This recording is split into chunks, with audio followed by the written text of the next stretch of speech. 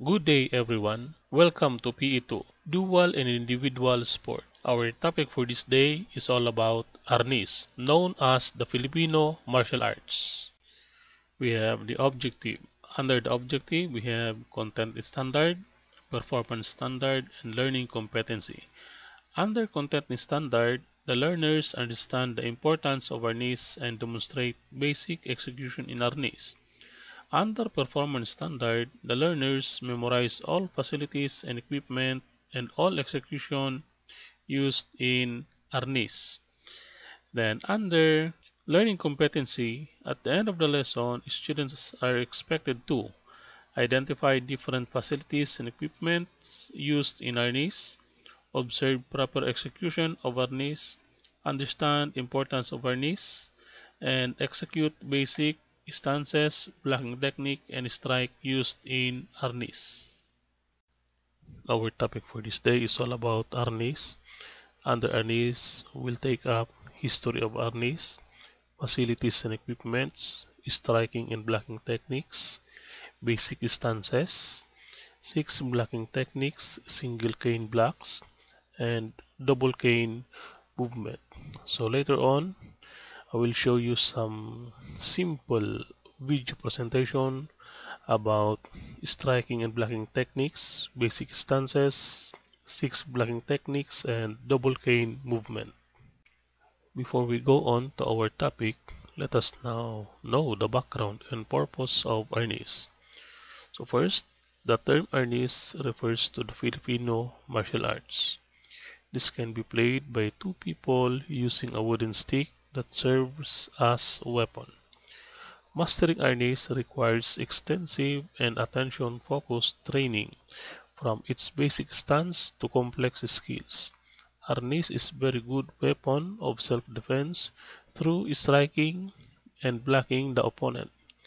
This can also be a good fitness program in maintaining good health. On December 11, 2009, Arnis was declared as the national martial art and sport of the Philippines under Republic Act No. 9850. The following section of the Philippine Act emphasize Arnis as the national sport and also making the Department of Education, National Commission for Culture and Art, and Philippine Sports Commission actively involved in making Arnis a great sport. Section 3. Arnis is at this moment declared as the Philippine National Martial Art and Sport. The official adaptation of Arnis as the national martial art and sport shall be promulgated by inscribing the symbol of Arnis in the official seal of the Philippine Sport Commission and making it is the first sport competition to be played by participating teams. In the first day in the annual Palarong Pambansa, the Philippine Sports Commission shall be the lead agency to implement provision of this act.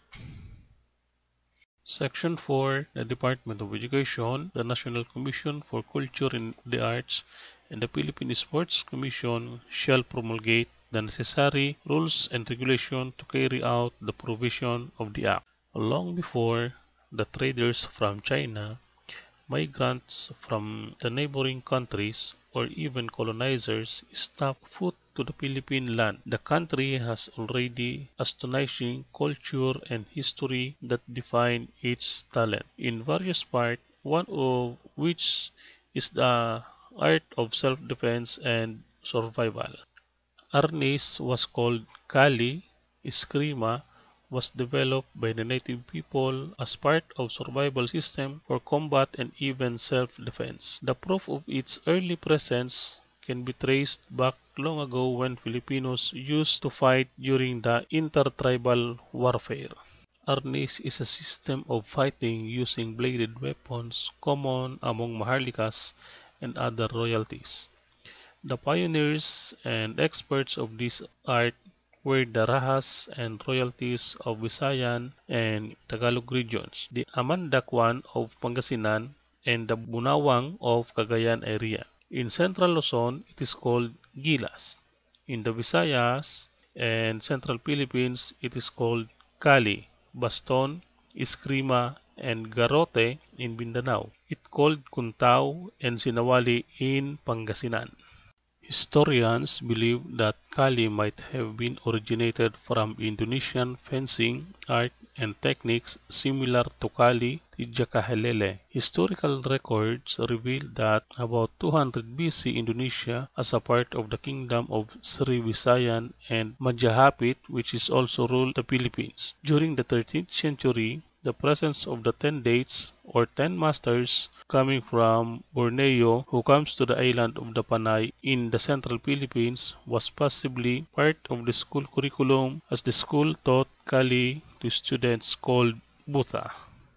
During the 16th century, Dark Age period of Kali happened. Kali was outlawed by Spanish rules as one of the precautionary measures taken to discourage enslaved people from raising a revolt against the oppressors. Early Filipinos still practiced Kali in secrecy or disguised as ceremonial dance and plays. In the year 1873, the name Arnis was adopted, derived from Spanish term arms. Today, Arnis is getting its popularity in the use of cane, which is less dangerous than bladed weapons. The cane is an extension of the hand, hence called Arnis de mano. Contrary to the idea that without a stick, Arnis is defenseless, is entirely wrong. Next, we have the facilities and the equipment. Under facilities and equipment, we have wooden stick, replica of bladed weapon, replica of dagger or knife, head protector, body protector, forearm and shin guards, uniform, white shirt, red pants and white rubber shoes, scoreboard, scorecards and flag, and the competition area. The wooden stick. Standard Arnis wooden stick measures 27 to 30 inches long with a diameter of approximately 1 inch. Sticks which are padded are used for full contact competition, and non-padded sticks are for everyone. Replica of bladed weapon. This is made of wood and must not have sharp edges or pointed ends.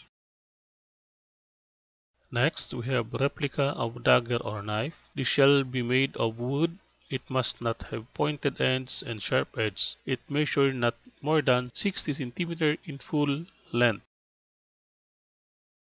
Next, we have head protector, a pair of protective headgears that includes an impact-worthy face mask. Both must have color-coded red and blue to match the color of the padded stick of the players. Next, we have body protector, a protective body gear properly cushioned. Next, we have forearm and shin guards. The wearing of this equipment is compulsory. Both must be color-coded. Next, we have uniform. Basic uniforms worn by the players or the student in Arnis are white t-shirt, red pants, and white rubber shoes. Next, we have a scoreboard. It's either electronic operated or manual operated scoreboard. Next, we have scorecards and flags. The scorecard is measured 12 by 8 inches and it's used by the judges to indicate a player's score.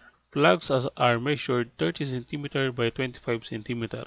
Red flag used judges in declaring decision, while yellow or blue flag used by the timers to signal the start and end of every round and also declared time out and continuation of the game. And the last, the competition area. The playing area is a square measured 8.0 meters by 8.0 meters with 2 meters minimum free zone about it and a clear space without any obstruction up to a height or not less than 5 meters from the playing surface. Next is striking and blocking technique. At the end of this presentation, I have simple video presentation about striking and blocking technique. Next, we have 12 striking technique using single cane. First, we have left temple strike. So, tatamaan to sa kaliwang sintido. Next, right temple strike. Tatamaan to sa kanang sentido. Next, left elbow strike, kaliwang balikat. Right elbow strike, kanang balikat. Stomach thrust, chan. Left chest thrust, kaliwang dibdib. Right chest thrust, kanang dibdib.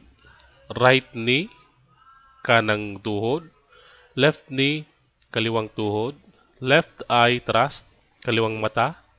Right eye thrust, kanang mata. And the last is the crown strike or head or sa ulo. That is the 12 striking technique using single cane.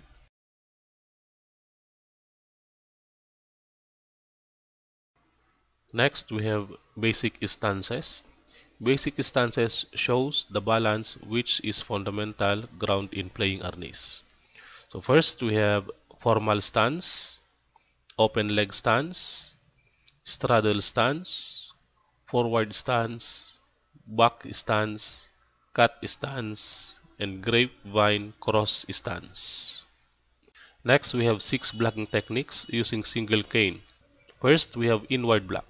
This type blocks all the strikes or thrust coming from the left. Second, outward block. This type blocks all the strike or thrust coming from the right. Downward outward block. This type blocks all the strikes or thrust coming from the right, especially blocking the right knee. Downward inward block.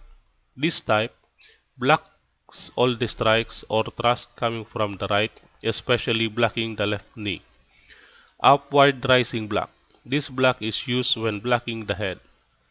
Vertical block. This type is effective when blocking the stomach.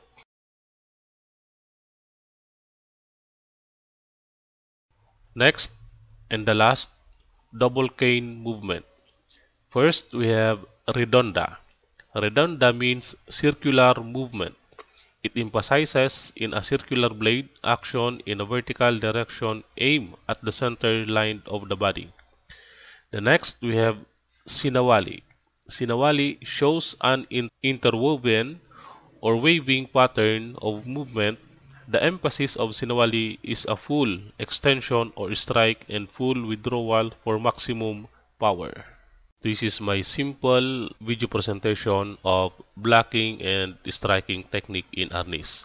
Hope you enjoy watching.